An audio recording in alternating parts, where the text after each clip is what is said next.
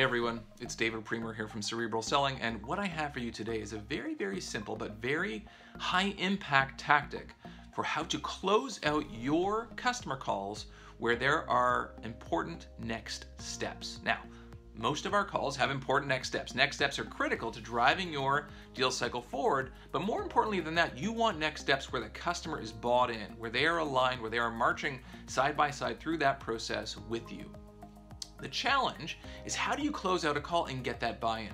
Now, there's a really, really simple principle. I'm going to explain the principle, then I will explain the tactic. The principle behind why this tactic works is the fact that customers or people generally like their ideas more than they like your ideas.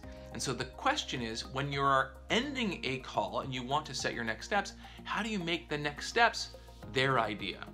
And so it's really interesting. One of the great tactics that I saw, one of the reps at my last company, who was one of our top reps, what she used to do at the end of her calls was she used to ask the customer, hey, what do you think a good next step should be?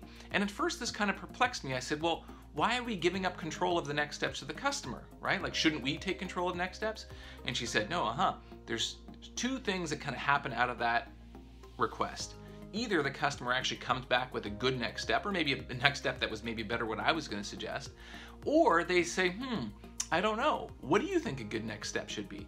Either way, it's their decision. In way number one, it's their decision to go with their next step that they suggested, and if they're committed to it, which most people are, with their suggestions, then we're in good shape. But number two, if they come back and they ask me and they say, well, what do you think a good next step should be? Now it becomes their idea to use my idea, right? So it's all about their ideas. And what was really interesting was there was some really amazing data from my friends at gong.io. And what they found was that top closers at the end of their sales calls, when they're setting next steps, they use the phrase, does it make sense to?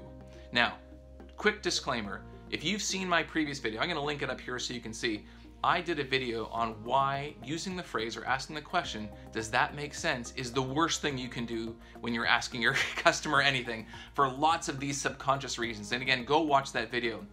But what's interesting is that Gong correctly found that when people use the phrase, does it make sense to, at the end of a sales call for closing and next steps, they found that close rates increased.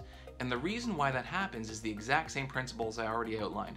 People like their ideas more than they like your ideas. So when I say, hey, as a next step, do you think it makes sense to, and I outline something, and they agree with me and they say yes, now it becomes their idea to go with my idea, just like before. So at the end of your sales call is really, really important. Get them to buy into that next step by making it their idea. Use the words, ask them what they think a good next step should be. Ask them, hey, does you think this makes sense? Get them to buy in. The more bought in they are to that next step, the higher the affinity, the higher the alignment, and the greater your close rates are going to be. That's my tip. We'll see you next time.